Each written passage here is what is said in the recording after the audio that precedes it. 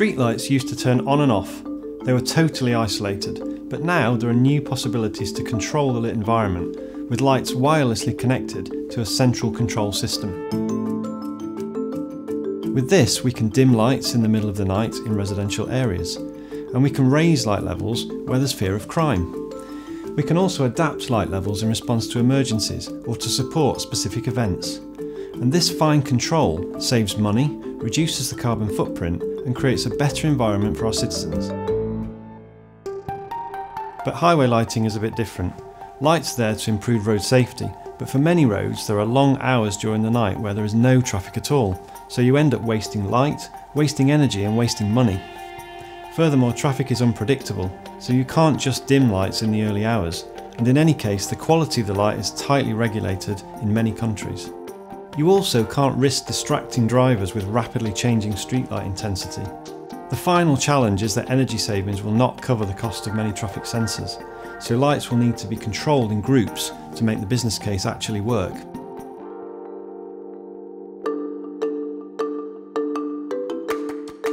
We use a radar-based traffic monitor attached to a light pole.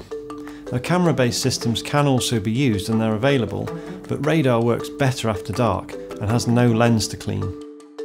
The traffic sensor wirelessly transmits raw traffic information to the data hub on a per lane, per direction basis. The Planet's central management system then takes the raw traffic feed and its algorithms make sense of it. First of all, the data is mixed into a rolling average to give a representative value for traffic volume. Then, the traffic level is compared to upper and lower threshold limits in the software. A hysteresis factor is added in to reduce the chance of too many sudden changes. And then finally, if required, a command is issued to wirelessly change the intensity of a group of highway lights. All of the factors are configurable in the Planet CMS system, but the operation is entirely automatic. And, if in the unlikely event of a network connection being lost, each on-light controller simply returns the light levels to the standard level.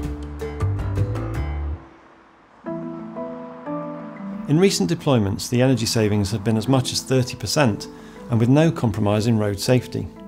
And where highways pass through residential areas, citizens haven't noticed the lights gradually dimming and turning up. And by having LED lights running cooler for longer life is expected. Municipalities spend a lot of money on traffic surveys to provide a snapshot of road usage. Permanent traffic sensors collect volume, type, speed and even noise levels. Not a snapshot, but a continuous monitor. Traffic data really matters. Traffic is a major contributor to air pollution in cities, so having more local real-time data is really useful. It can be correlated with air quality data and footfall data. City planners can then make better planning decisions, more likely to benefit citizens and the city as a whole.